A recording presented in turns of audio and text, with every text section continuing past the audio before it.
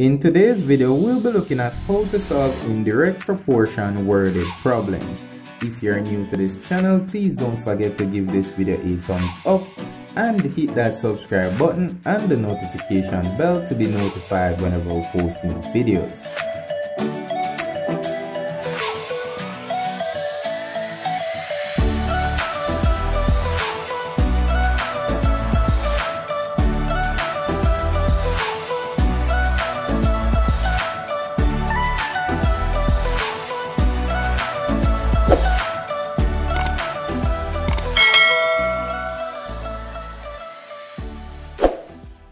Alright guys, so as mentioned in the initial stages of the video, we want to look at how to solve indirect proportional worded problems, alright? But before we can get into that, we first need to get an understanding of what the whole concept of indirect proportion is all about, alright? So in indirect proportion, as one variable increases, the other variable decreases, alright? The same is true. If one variable decreases, the other variable will increase. Alright, so that's what indirect proportion is all about. Now, to give you a better understanding of that, we are going to look at a worded problem here. Alright, so if 5 men can reap a field in 9 days, how many days will 15 men take to reap the field? Alright, so think about it. If 5 men can actually reap the field in 9 days, then of course it should take 15 men a lesser time to reap the field. Alright, so if the amount of men increase, then we expect the amount of days that it will take to reap the field to decrease. Alright, so that's what a direct proportional problem is all about.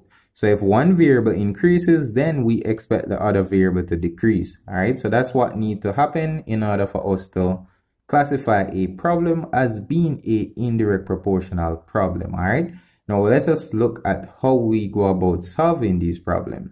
Alright, so here we have question 1. So Alex takes 15 days to reduce 30 kilograms of his weight by doing 30 minutes exercise per day. If he does exercise for 1.5 hours per day, how many days will he take to reduce the same weight? Alright, so the first thing first, we need to identify the two variables in this question. And what I want you to pay attention to is that the weight does not change. Alright, so the whole goal is to lose 30 kilograms of weight. So that's constant. So we don't need to focus on that. Now what we know is that when he exercises for 30 minutes per day, he'll take 15 days to lose the 30 kilograms of weight. Alright. So what we are comparing is the days. Alright. Comparing days with minutes. Alright. So when he exercises for 30 minutes, it will take him 15 days to lose the 30 kilogram of weight. Now they are asking us, if he increases his exercise and start exercising for 1.5 hours per day, which is the same thing as 90 minutes. Alright, so if he starts exercising for 90 minutes per day, how many days will he take to reduce the weight? Alright, that we don't know as yet. Alright, so that's how we'll set this thing up. Alright, so the initial phases of the problem is very similar to that when solving direct proportional problem. However, this step right here is different. So being that this is a indirect proportional problem, what we are going to do is multiply straight across like this. Alright, so we're going to have x times 90, which will give us 90x, is equal to 30 times 15, which will give us 450. Alright, now what we are going to do next is to divide both sides by 90. Alright, so 90 will cancel 90 up here, and x will be equal to 450 divided by 90, and that will give us 5 days. Alright, so pretty much it will take 5 days for him to lose the 30 kilograms of weight if he starts exercising for 90 minutes per day. Alright, so if he increases the amount of time that he spends exercising, then the amount of days that it will take him to lose the 30 kilograms of weight will decrease. Alright, which simply means we have a indirect proportional problem on our hands right here. Alright, And as always, you can write a statement to give clarity to the calculation. So you can say what? It will take Alex 5 days to lose the 30 kilograms of weight if he starts exercising for 1.5 hours per day. All right, something to that effect. Now let us look at question 2.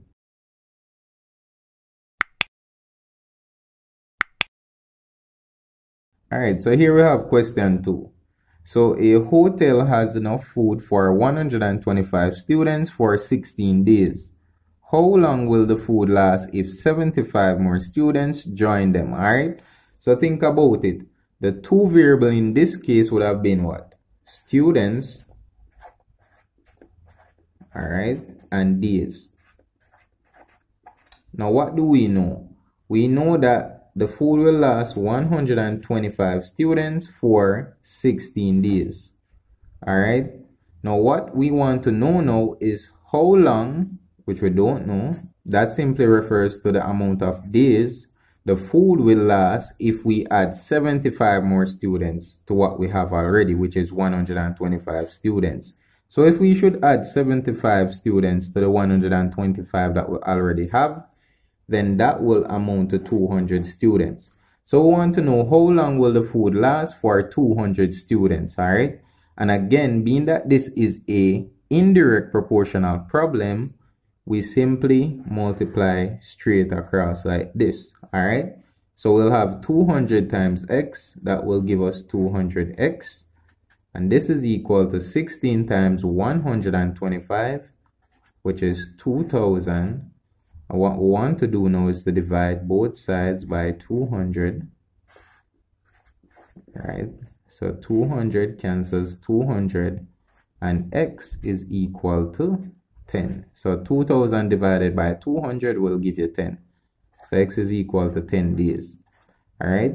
So therefore, the food will last 200 students 10 days. All right. So if we add 75 more students to the 125 students that we already have, the food will only last for 10 days, which simply means if we increase the amount of students, then the amount of days that the food will last will simply decrease. All right. So that means that we have a indirect proportional problem treating with. All right, so here we have question 3. So if 5 men can reap a field in 9 days, how many days will 15 men take to reap the field? All right, and it's easy to identify the two variables. Of course, one would be men and the other would be days. All right, so it asks us if 5 men can reap a field in 9 days, then how many days? We don't know the amount of days, so we'll put an x over here. Will it take 15 men to reap the field? All right, and being that this is a indirect proportional problem, we simply multiply across. All right, so we'll end up with 15 times x, which is 15x, is equal to 5 times 9, which is 45. And what we want to do now is to divide both sides by 15. So 15 will cancel 15 here, and x would be equal to 3. All right, so this would actually be 3 days. All right, so if you increase the amount of men that you have reaping the field, then the time that it will take to completely reap the field will decrease. All right, so hopefully that makes a lot of sense. And as always, you can put this thing in a statement. You can say, therefore, it will take 3 days for 15 men to reap the field. All right, now let us look at question 4. All right, so here we have question 4. So it takes 4 nurses 6 hours to treat 14 patients.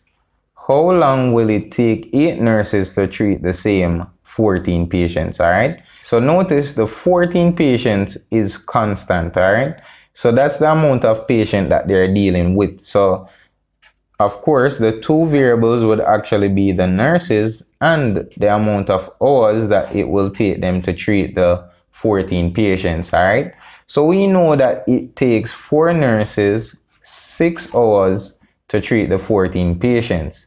Now what they want us to find is what? How long, which means the amount of hours it will take 8 nurses to treat the same 14 patients. All right, so I want to know how long it will take those 8 nurses. All right, what we can do now, being that this is a indirect proportional scenario, we can simply multiply straight across. So I'll have a times x, which is 8x, is equal to 4 times 6, which is 24. All right, now what we are going to do is to simply divide both sides by 8. So 8 will cancel 8 here, and x will be equal to 3 hours. All right, so if we increase the amount of nurses, then the time will decrease that it will take to treat the 14 patients.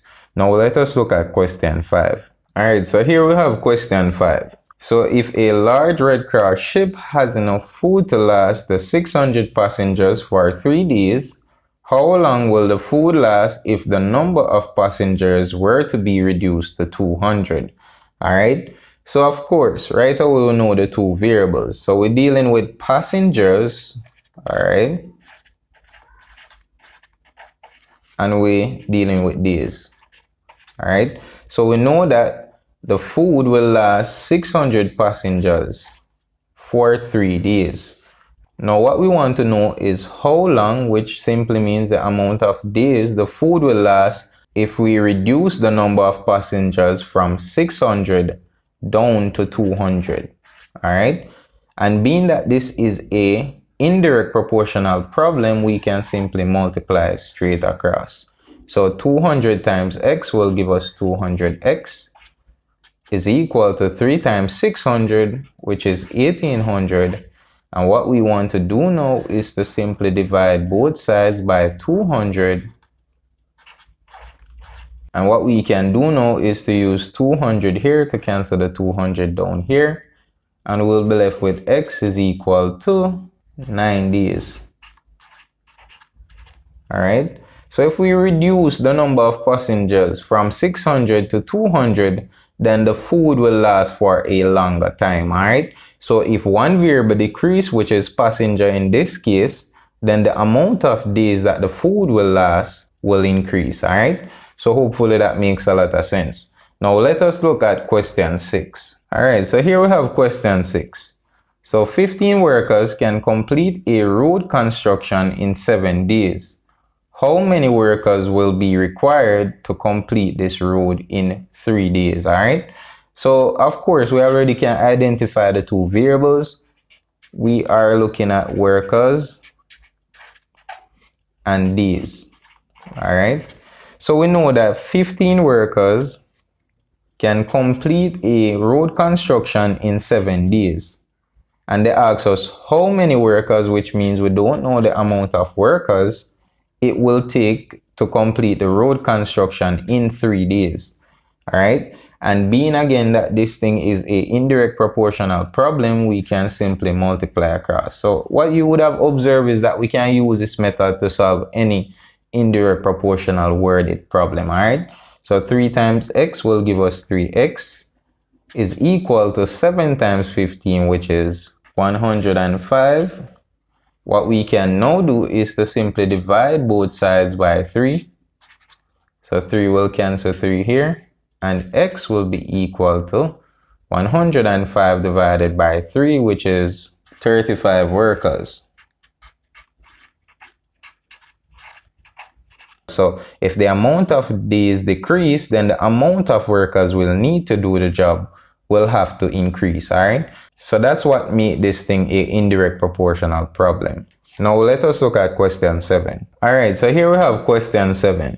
So if it took 30 days for 10 men to wire a house, how long would it take 6 men to wire the same house? All right.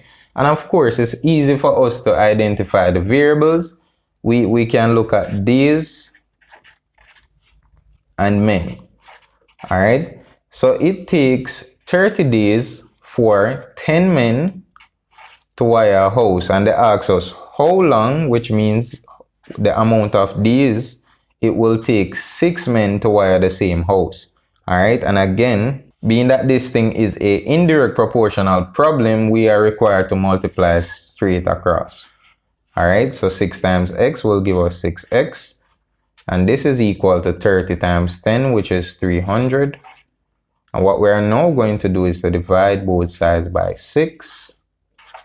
So 6 will cancel 6 here, and x is equal to 300 divided by 6, which is 50 days.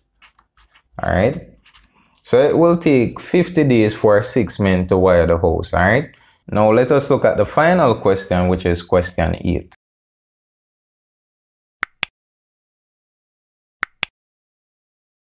Alright, so here we have question 8.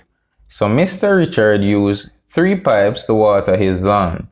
The 3 pipes takes 6 hours to completely water the lawn. How many pipes will Mr. Richard need in order for his lawn to be completely watered in 2 hours? Alright, so of course, what we're looking at here, the two variables would have been pipes and hours. Alright, so we know that what? 3 pipes can water the lawn in what? 6 hours. And they ask us what? How many pipes? Alright, so how many pipes, which means we don't know the amount of pipes, it will take to completely water the lawn in 2 hours. Alright, so we'll put the 2 over here.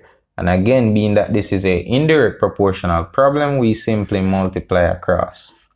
So x times 2 is the same thing as 2x is equal to 3 times 6, which is 18. And now we divide both sides by 2. So 2 will cancel 2 here. And x is equal to 18 divided by 2, which is 9. Alright, so 9 pipes. So therefore, it will take 9 pipes to completely water Mr. Richard's lawn in 2 hours. Alright, so this is where we'll be ending today's video. Alright, if you haven't yet done it, please give this video a thumbs up. Don't forget to subscribe to the channel and hit that notification button to be notified whenever we post new videos. As always, thanks for watching.